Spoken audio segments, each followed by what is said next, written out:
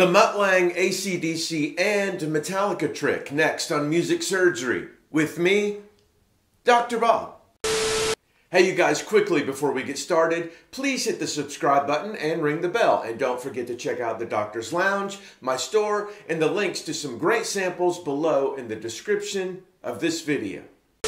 Two tricks, the same but one with a twist, done about a decade apart on two of the biggest albums ever made, Back in Black and the Metallica Black album. Let's get out the scalpel, open it up, and take a look.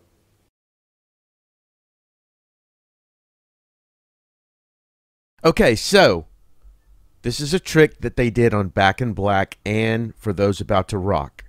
Mutt Lange trick. I'm going to play you this simple groove without the trick.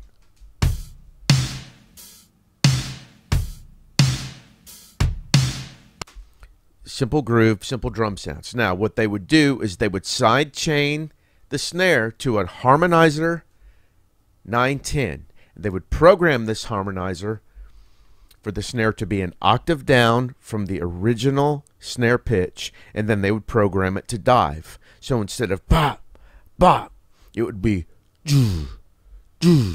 If you listen to Back in Black and for those about to rock by ACDC, you can tell that there's something else going on with the snare, but it's hard to know what that is because there was so little technology back then. But this is what it is. So here it is with this in.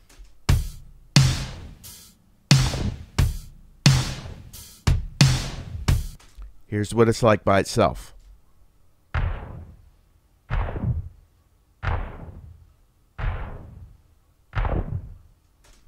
With the snare in.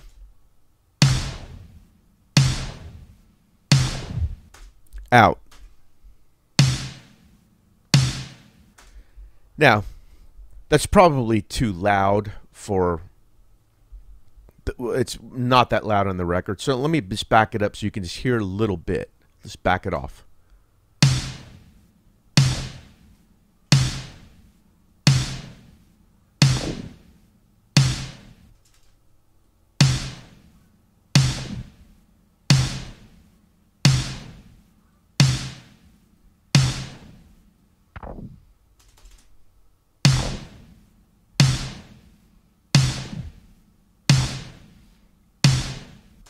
Anyway, you can hear the intended effect.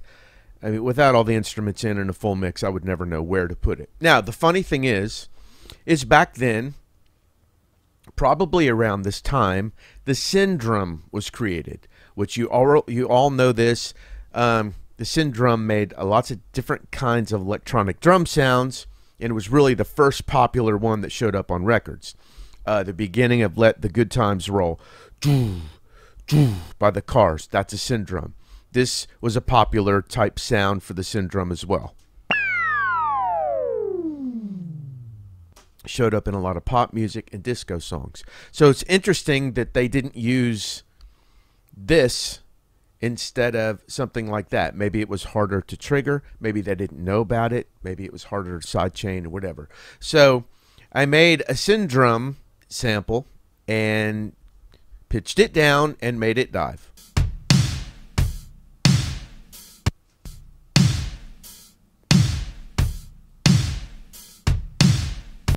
Without it.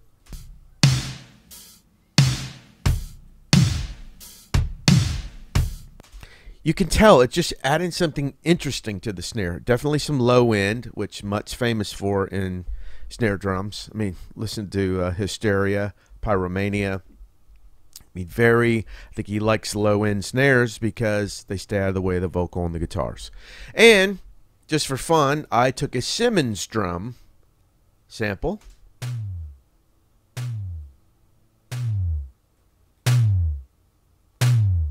Which they later would have used stuff like that on Hysteria because technology had completely changed.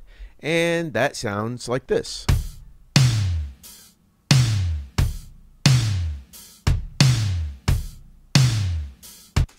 Without.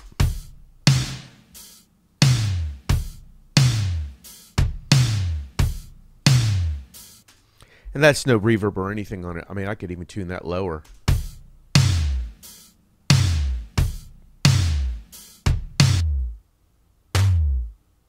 there's definitely that much low end and that pitch of tom in the Hysteria snare drum for Def Leppard. Absolutely.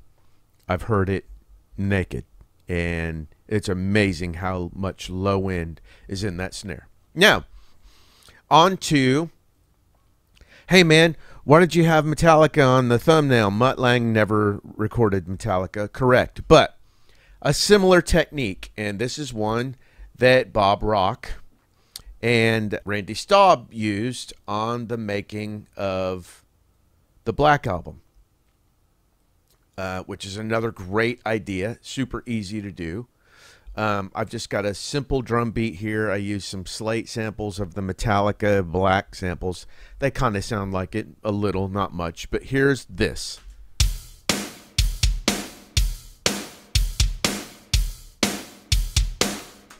And what Bob Rock and Randy Staub would do would be to take a Black Beauty sample and pitch it down. So here is a Black Beauty. And they would pitch it down to where it's not so quite natural. And listen to the difference a pitch down Black Beauty makes to this drum beat. Without. With.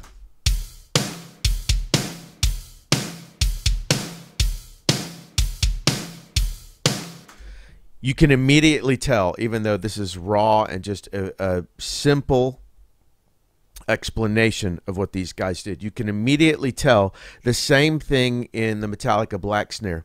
There's something wonderful about it, but hard to put your finger on what's going on. There's so much top end, but there's low end that doesn't sound like EQ low end. This is what they did. They detuned a Black Beauty. And at that point, they triggered. I mean, I don't know how they triggered. They may have had triggering inside of Pro Tools. I can't remember if that record was Pro Tools, or it could have even been a 4-at drum trigger, something like that. If it was Staub and Bob Rock, they were using the best technology, absolutely. But fact, they used a Black Beauty and they detuned it. Here it is, not detuned.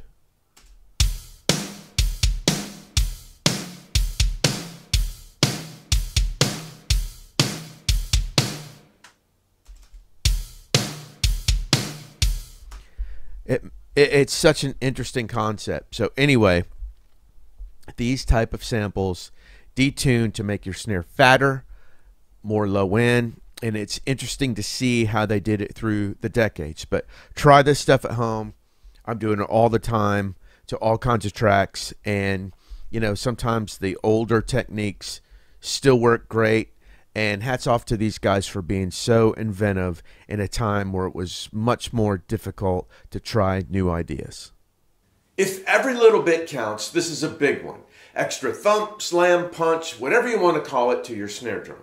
This can go for any genre, not just rock. Tuck one of these tricks under your snare, or your kick too if you want, and you'll not only hear the difference, but you'll feel the difference. Thanks as always for watching. Give me some comment love and a thumbs up below, and hit me at drbobmusicsurgery@gmail.com if you want to say hello or you want me to work on your music. Take care of yourselves and each other, and I'll see you the next time the doctor's in.